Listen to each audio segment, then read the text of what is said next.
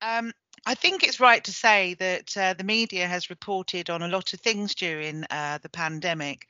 And what we are noticing is maybe some people are a little bit concerned about what it might be like supporting people in services during COVID-19.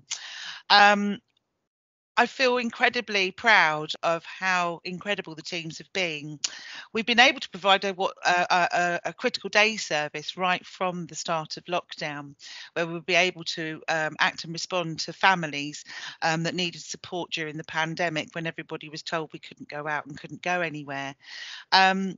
the support in and around all of the teams in making sure that we were fully equipped with PPE, that we were really robust with our risk management strategies, how we communicated and reassured our teams, um, was a really important piece of work, that we wrapped our arms around our teams to ensure we kept people safe, but moreover, making sure that we made our teams feel really confident about what they were doing in a time that was very, very frightening.